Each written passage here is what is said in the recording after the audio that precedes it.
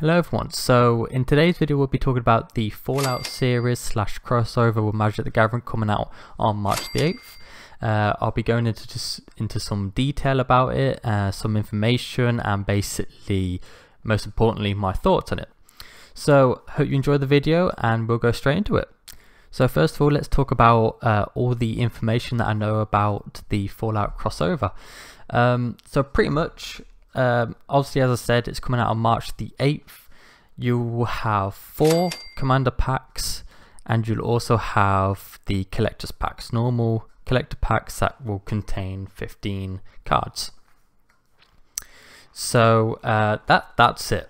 So it won't be like Lord of the Rings where you will have loads of different bundles and everything. That Lord of the Rings crossover had a lot of different bundles, and obviously you've got the standard Magic the Gathering bundles that come out and everything, but the crossovers, I think Lord of the Rings were the biggest, where it comes with loads of bundles, starter decks, scene boxes, which I've unpacked on my channel. Yeah, there's loads, and you get normal packs as well, which you can just open for all, and they're about £6 or £7. So it's not like that. It's exactly the same as the Doctor Who crossover, and the Doctor Who crossover also had just 4 commander decks, and it also had the collector's packs. So basically, yeah, the commander decks will be in England. In the UK, it's £50 each. Not too sure about United States, maybe about $60–70, not too sure. But it's £50 each for the commander decks, and for a collector's pack is around, I think it was around £20, something like that. 15, 20, I think it was more like £20, 22 I think it was. Yeah, so that's quite expensive just for a pack, you know what I mean? So it's a lot of money for someone who definitely is who someone would be like a casual at Magic the Gathering. You don't really want to pick up just a £22 pack with 15 cards in, and as far as I know of, you will get every single card in the commander decks. So the collector's packs will literally just be the rare versions of them cards, and that's pretty much it. You like the rare version will be like, you know, the borderless, and pretty much that's it, just different designs, but I think you'll get all the cards in every single commander deck.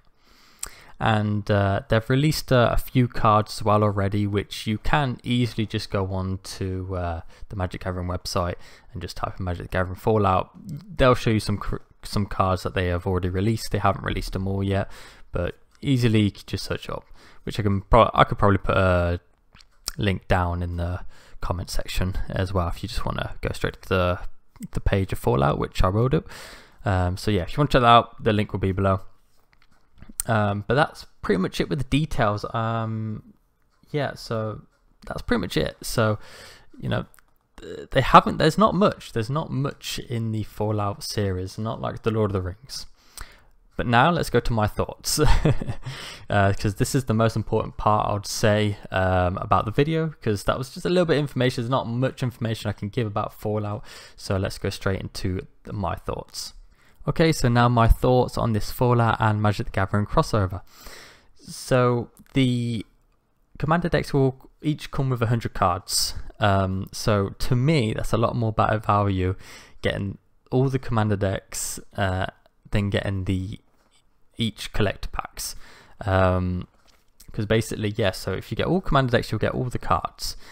So I will probably get every single commander deck, even though I don't play commander. I would just probably want the commander decks to collect all the cards, and as I said, it's a lot more better value having all the cards for about £200 than getting all the collector packs, which the chance of getting every single card in them are obviously quite rare, because you'd probably get a lot the same. Obviously you'd get better value cards because they're rarer cards, different designs and everything, but it's a lot to spend just for 15 cards, and you might not get any you might get some good cards, worth a lot of value, but you might not. So £22 is a lot. As if you get all the commander decks, you have all the cards guaranteed, you know. And For me, I'm more into like gaming and everything, so I'm a bigger fan of like Fallout than I am Lord of the Rings. But I am a big fan of Lord of the Rings as well, but just not as much as I'd say as Fallout. Because obviously there is some diehard Lord of the Rings fans out there. I'm definitely not a diehard fan, but I'm a fan. So yeah, I've unboxed a lot of things of Lord of the Rings, as you can probably see, as you've probably seen on my channel if you have looked. But yeah, I've unboxed a lot of like starter packs on it, scene boxes, and all that. I'd like more, but obviously they are quite expensive. And you can just pick up a pack from Lord of the Rings for like £6–7, and it's just a normal pack, which, you know, I love about that. You know, I love that about card games. And obviously the other bundles of Magic the Gathering, it's like their own, so you can always pick up like loads of bundles and everything. But obviously the crossovers between like Lord of the Rings, Doctor Who, Fallout and all that, you don't get as much variety. Usually like Doctor Who is the exactly same as like Fallout coming out. You just commander decks and collectors packs, that's it. Lord of the Rings, you had loads, and yeah, to me that's it's quite sad, because, you know, I love opening all these different things from Lord of the Rings. A lot more variety of options to get. Yeah, so I prefer the crossovers, you see, than the normal Magic the Gathering cards that you get, the normal bundles.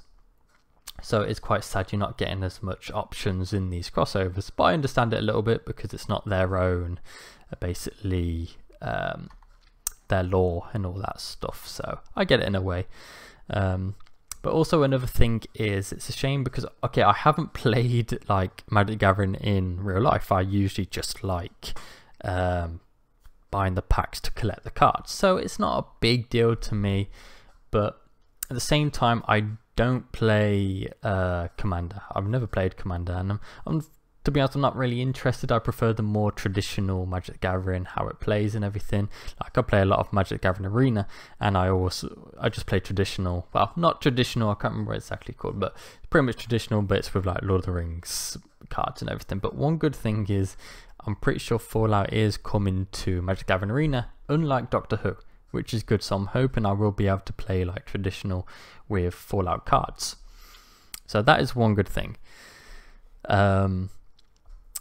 Yeah, that is the main thing, to be honest, because it'd be quite sad that I won't be able to play Fallout on Magic the Gathering Arena, because I do like playing traditional, but I don't like Commander, and I probably won't play Commander in real life. So that is the main thing, to be honest with me, and I'm glad that's happening, because if it didn't come to Magic the Gathering Arena, you know, you probably couldn't play traditional in real life unless you buy a lot of packs.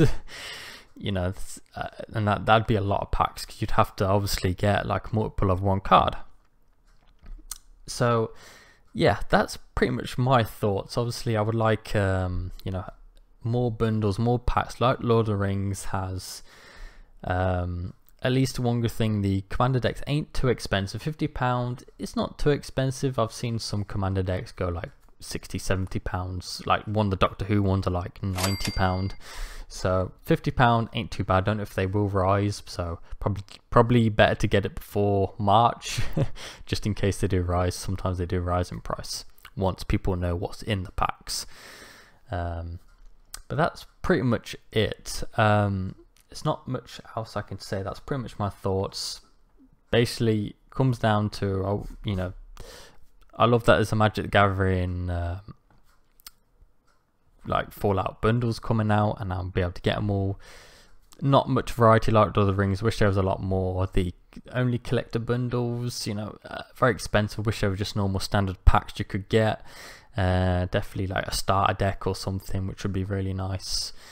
But none of that in Fallout, so it's more centered around Commander. But at least it's coming out on Magic the Gathering Arena, which you should probably be able to play traditional. I know it's not exactly traditional, because traditional is with only their specific cards, but it is traditional, but with like different, like Lord of the Rings and all that. But yeah, that's pretty much it.